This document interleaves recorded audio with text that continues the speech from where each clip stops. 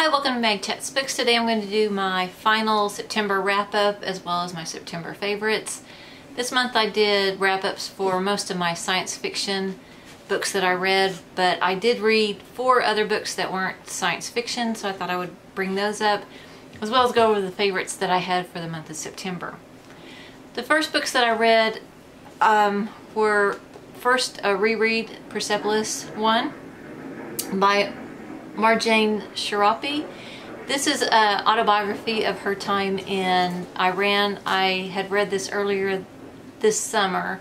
This was our book of the month for the Read Around the World book club, and so I read that one, and then also got Persepolis 2 and read that one as well. Persepolis 1 to me is a 4-star read. I really enjoyed it. I thought there were very innovative ways to tell a story. The illustrations, they're both graphic novels. The illustrations inside are just really nice.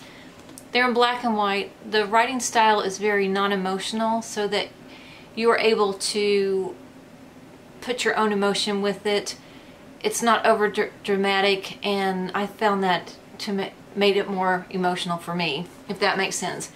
The second book is her time outside of Iran. She is sent to Austria. It was interesting. I enjoyed the book, but not as much as the first one. For some of the reasons I enjoyed the first one, the non-emotional way that she told the story, I didn't find that worked as well for the second part, and I'm trying to figure out why. I don't really know, but this book I gave 3 stars. This book I gave 1 star to. At the end of the month, my plan was to read N.K. Jemisin's The Obelisk-Gate. It was the last sci-fi book I wanted to read in the month of September.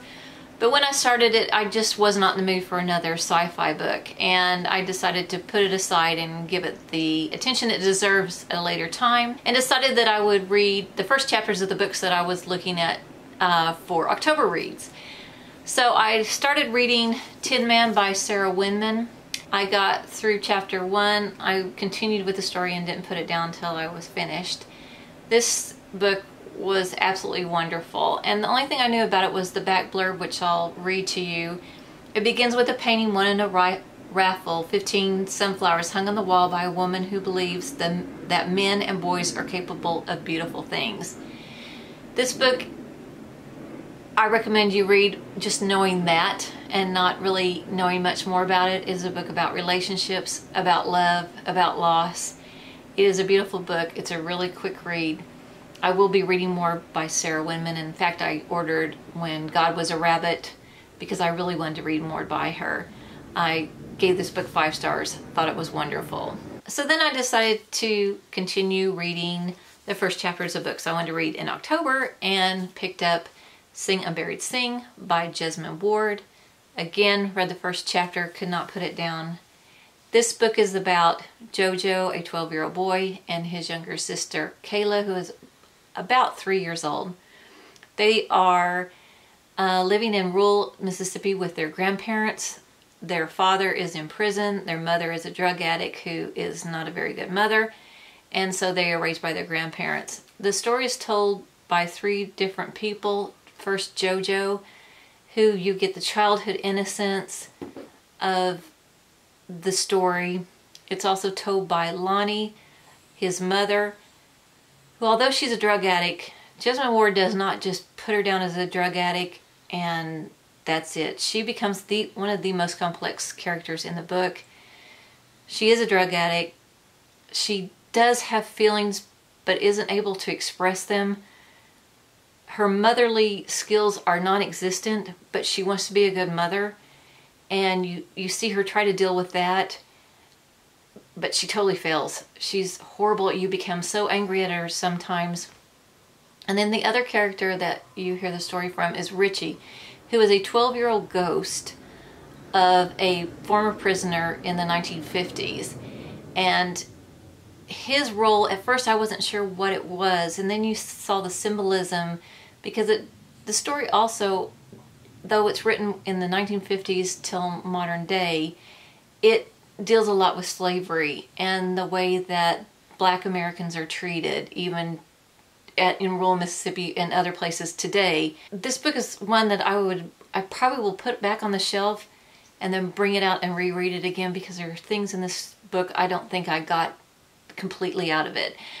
There's so much symbolism in this and so much that's more than just the story. Another 5-star for me. I totally recommend this book. So I will go to my favorites now. My favorite book I would say of this month was Home by Nnedi Okorafor. This is the second book in the Binit series. I do have a review of this one, and I'll link that below with my sci-fi. Wonderful book. Loved it better than the first, and I really loved the first book. Then 10 Men by Sarah Winman. Awesome book. And Unburied by Jesmyn. Now this month I also got into a couple series that were sci-fi, but I've discussed those before. The one that I really enjoyed is The Old Man's War by John Scalzi, and I'll be continuing to read that. I just read the first book so far. Other favorites this month are, if you can notice, I got new bookshelves. Either the Billy bookshelves from IKEA. They're in the brown ash color. I've been wanting them for a long time. My other bookshelves were falling apart and also not big enough to hold all the books I had. Now I have more room to expand, which may be a good thing, maybe a bad thing, and I really love them. So that's my #1 favorite. Another favorite is something that kind of made me laugh when I watched Simon at Savage Reads. He said most book lovers also love mugs, and I thought, oh my gosh, I got a favorite in mind, and it's a mug. And this is the Royal Albert mug, and it is by Miranda Kerr. I have one already that's in the green like this, but my husband got this for me for my anniversary, and I really love it. It has butterflies and looks like peonies on the outside. Another favorite, I usually do, when I do favorites, movies and television shows, but I didn't see any movies in the theater this month or in the month of September, and I really am in a hiatus for television because I'm waiting for Walking Dead to start, which it starts at the end of October, yay.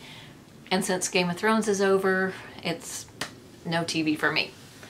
But on DVDs, I got Wonder Woman, another gift from my husband, and this movie I saw in the theaters actually twice, which is very rare for me.